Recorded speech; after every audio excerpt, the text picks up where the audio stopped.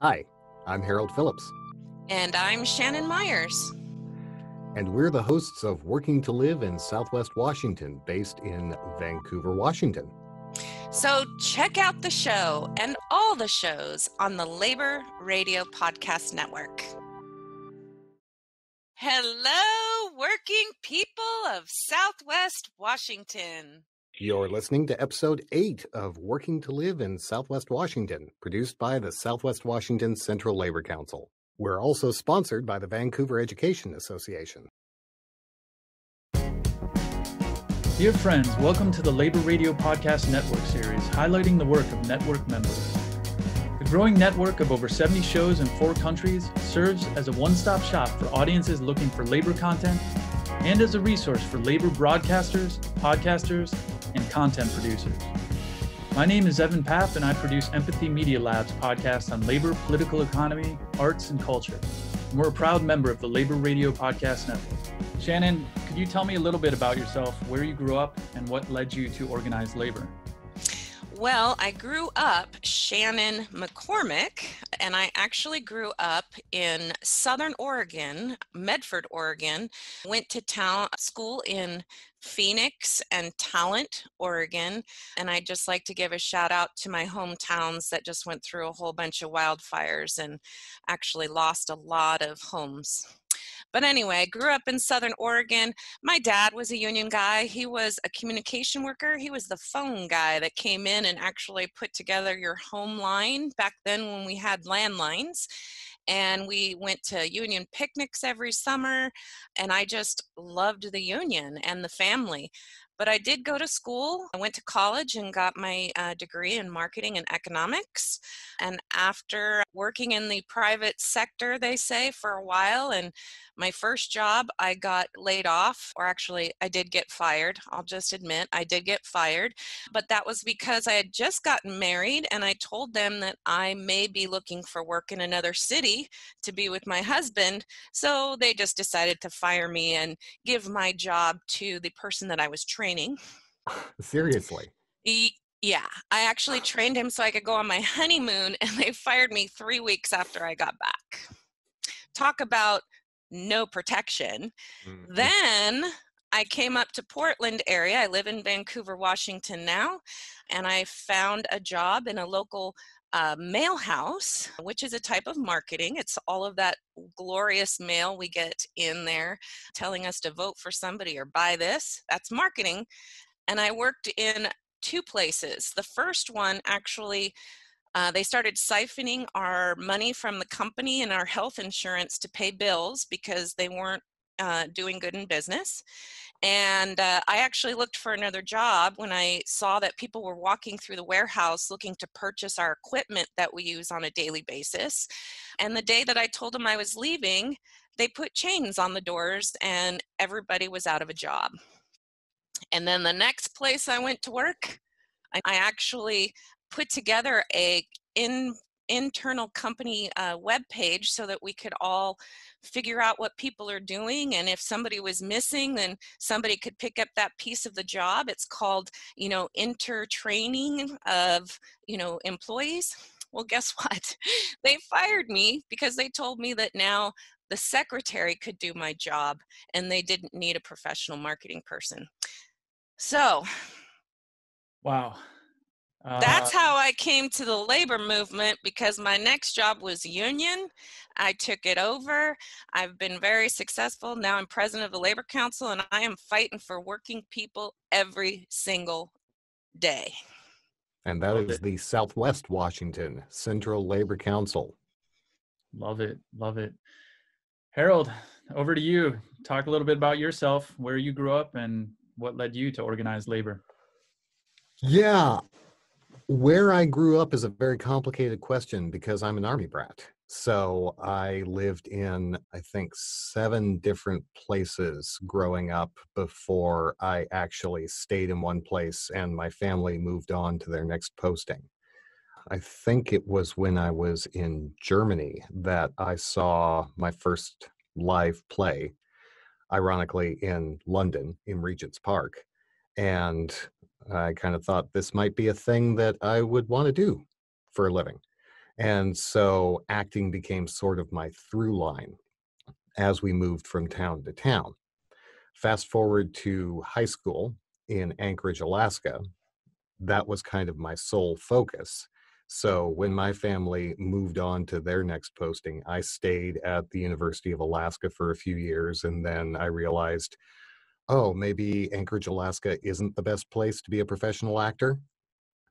So I came down to what we like to call the lower 48 with the goal of going to Los Angeles. And I met a woman from Portland. This is a very common Portland story. Ended up moving to Portland. I've been in this area for about 25 years now.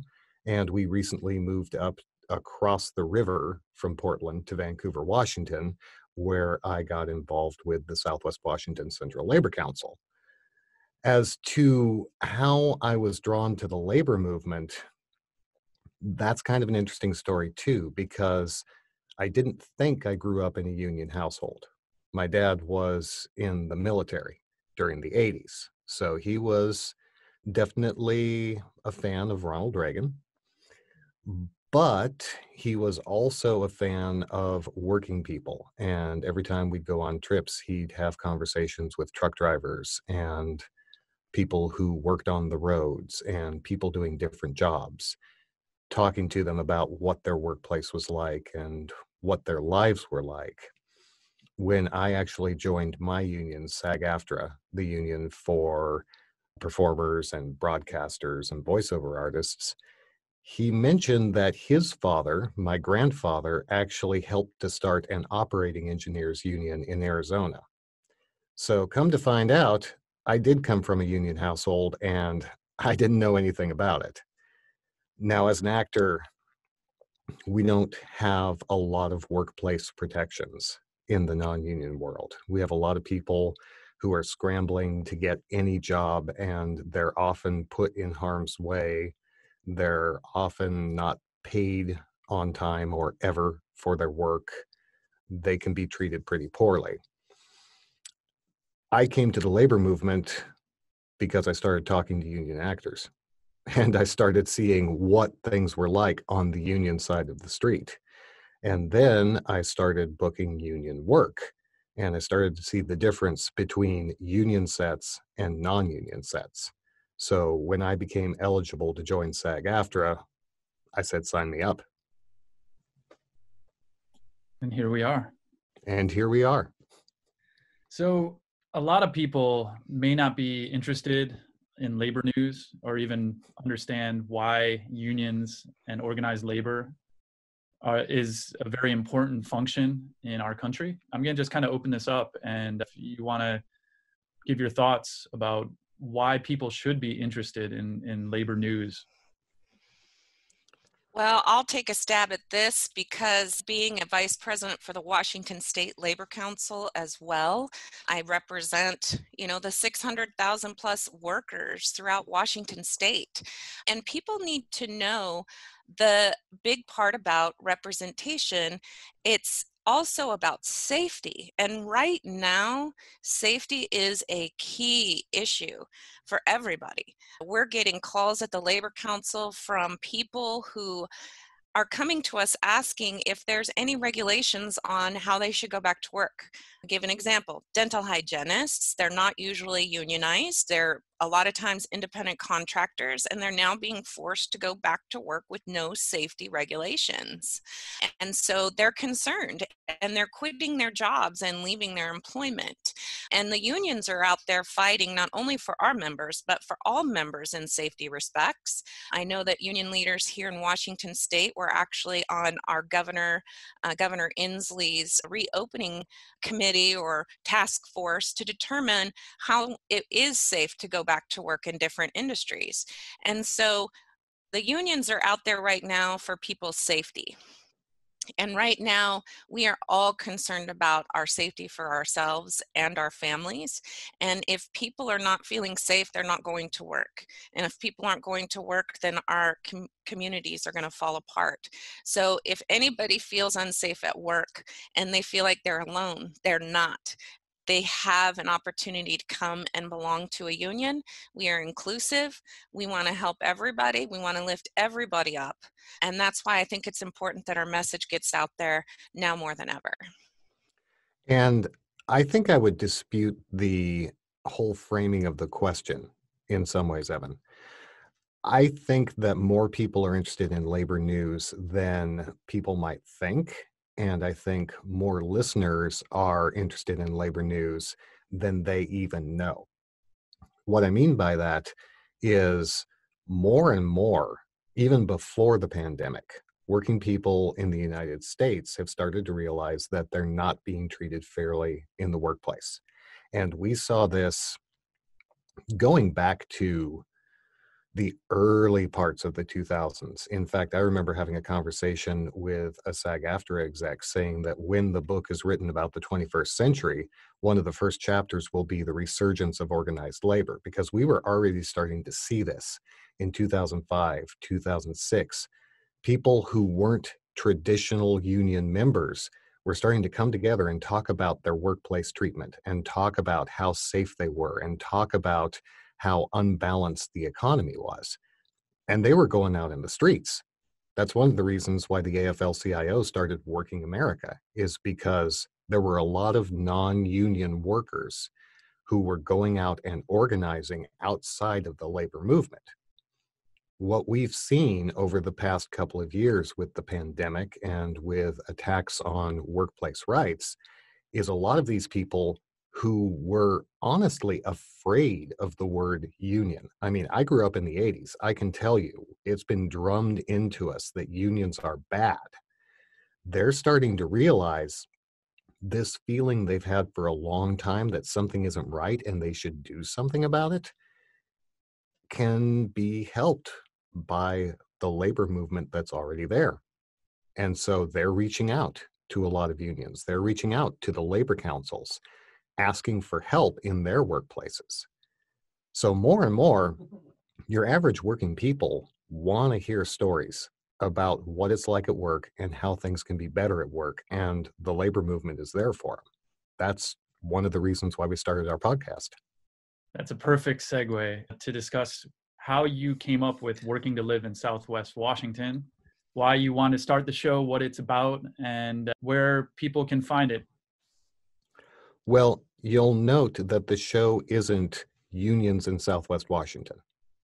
Shannon and I actually talked a lot about what the best title for our podcast would be, because we want this show to appeal to all working people in our region and across the world, because of course it's on the internet and anybody can listen to it from anywhere.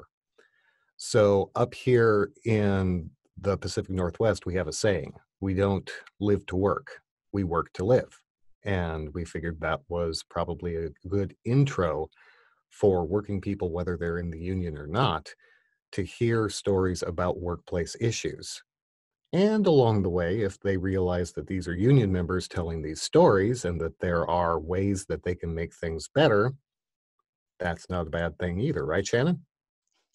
Absolutely not. And the whole reason that we started this show was because we have a big election coming up in 2020, and we needed to increase our communication, not only to our members, but to our community as a whole, because we're all stuck in our houses, and I shouldn't say stuck.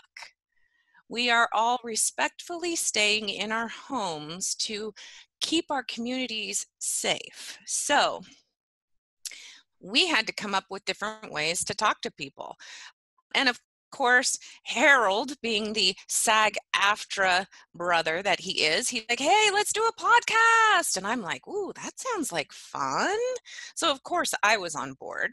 Then we just had to, go back to our executive board and budget for it and all of those things that we do as an organization, because, we have to get approval from our board and our delegates. And so they said, of course, Harold, doing a podcast would be great. So what we decided was that we have some amazing candidates in our local area that we need to get the word out. So we decided to do this podcast weekly, and every week we are highlighting a new political endorsed candidate from labor. But not everybody's a political geek like me or Harold, so we had to include some fun stuff. So then we started thinking about, well, why don't we start highlighting workers in Southwest Washington, which are our union members, our delegates. So we started coming up with shows, and we had a show about essential employees in Southwest Washington. We had a show about apprenticeship programs because God forbid, not everybody's set up for college. So you got to make a living. We're giving them options. And then we also have shows about local races that we have for Clark County Charter. So we wanted to make it fun, but we also wanted to educate people because the elections that happen on a local level impact our lives even more than the national level. And we're trying to make sure our community knows where the labor movement stands. Well, and I'd just like to add that Shannon gives me a lot of credit for this. And I did bring it to the Labor Council, but it's largely because as a SAG-AFTRA member, I have a certain set of skills. And one of those skills is talking for a living, right? I think a lot of labor communications are still stuck in written form. They think in terms of newsletters, they think in terms of flyers. And those work in some situations if you have a break room where you can stick a flyer up on a corkboard. But the reality is, in the 21st century, a lot of us were decentralized even before the pandemic. We don't have a centralized break room or a water cooler where we can gather and talk about these things. So the thought is that if we provide a different venue to get this message out, we're going to hit a different audience. And I think that's what we're seeing when we're looking at the numbers. The people who might look at email or Facebook may listen to the podcast, but a lot of the podcast listeners may not look at their email or their Facebook or other more traditional communications methods. So we wanted to have a different quiver in our quarrel to get that word out to working people in our region. Harold, this is directed at you. As a founding member of the Labor Radio Podcast Network, can you talk a little bit about how it got started and talk a little bit about the network that you've spent so much time on over the last 6 months? I think there's a hunger in working people throughout the country to hear stories about workplace issues. And I definitely had a hunger for that myself. When I'd go out and mow the lawn or clean out my gutters, I would plug in the podcasts and I'd search around for something that I found interesting. And what I found was that it was really hard to find labor content in the podcast sphere. If you looked up labor on Stitcher, which is my preferred podcast platform, you'd get podcasts about pregnancy. And if you looked up union, you get a lot of podcasts about soccer teams in the UK. So those shows were out there, but there really wasn't a way to find them easily. And then quite by accident, I found out about Chris Garlock in the Metro DC Labor Council. I think it's Metro Council AFL-CIO. And he had this list of labor radio shows and podcasts around the country. So this was pretty exciting, and I reached out to him. At this point, I was still kind of formulating the idea for Working to Live in Southwest Washington. I hadn't even brought it to Shannon and the Labor Council yet. And we got to talking about how we could expand and formalize things. Then the pandemic hit, and strangely enough, I had a lot of time on my hands. So we started to build out some infrastructure. We built out a website. We made the list a little more refined, and we started adding members, added the social media components. And you can find our social media by searching hashtag Labor Radio Pod on Instagram, Facebook, and Twitter.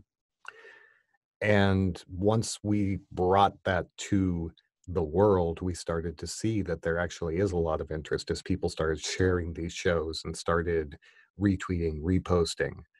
So that's kind of it in a nutshell. I wanted to find more labor shows to listen to, and now we've found over 70, including our own show. I'm so glad that you're selfish and wanted to listen to labor, because now we can all benefit from it. Thank you, Harold. Thank you, Harold. So my final question is, looking into the future of organized labor, where do you see opportunity and hope? And I'm going to start with you, Shannon.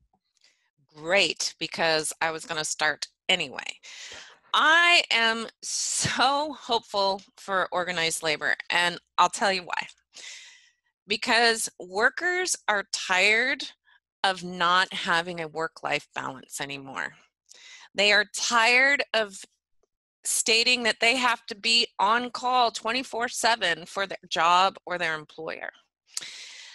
I know that people were seeing this before, as Harold said, but they are really seeing it now, that we are all at home working and having family. And people, I know, I realized that I was missing a lot. And what is our time in our life really worth? And, when my employer tried to take away my vacation, I told him pretty much to stick it, because work-life balance is more important to me than a paycheck. And I'm very grateful that I can make that decision.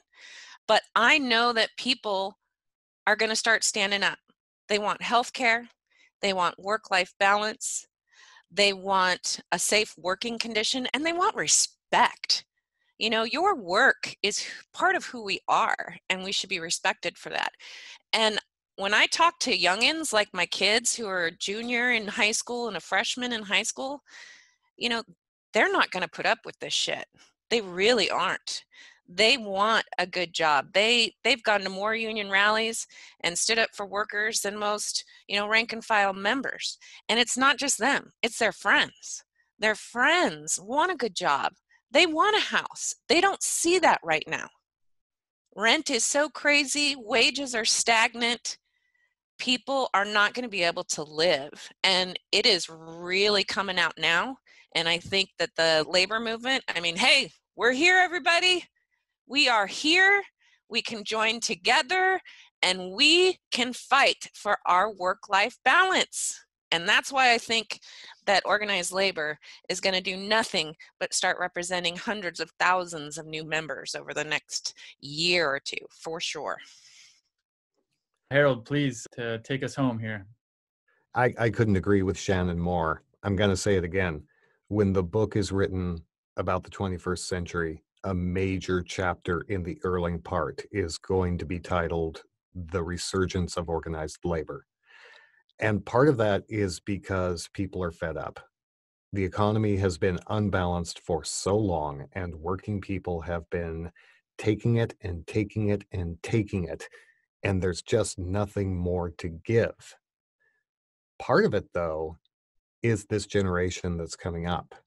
And I think this is something that we in the labor movement really have to accommodate, and we really have to pave the road for our next generation of leaders, because the leaders in their 20s and 30s who are coming up right now are on fire, and they have a way of thinking that is going to carry this movement into the next century.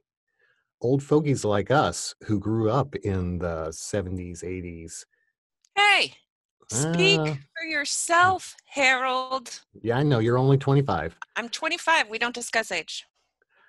We have a hard time thinking in terms of small groups and in social media circles and in sort of cell mentality, for want of a better term. Millennials, Gen Z, Gen Y, whatever the heck we're calling the kids who are 6, 7, 8 now, they've grown up with that thought process. And that's what organized labor is all about, is bringing people together and working together for a common goal. That's the way these kids have been raised. And so we need to be able to unleash them so that they can shape this movement for the generations that are coming out later. And I feel really confident that they are going to be the leaders that we need to move things into the future. Now, it'll be bumpy along the way, inevitably, But we've already got some really strong leaders in their 20s, like Cooper Caraway out in South Dakota, with great ideas and the ability to marshal people to their cause and direct them and activate them. And I expect to see a lot more of that moving forward. And they better do well because my retirement depends on it. Heck yeah. For the future. Shannon Yes. Myers, Harold Phillips, Working to Live Southwest Washington. You can check out their show and all the shows on the Labor Radio Podcast Network. Thank you so much for your time.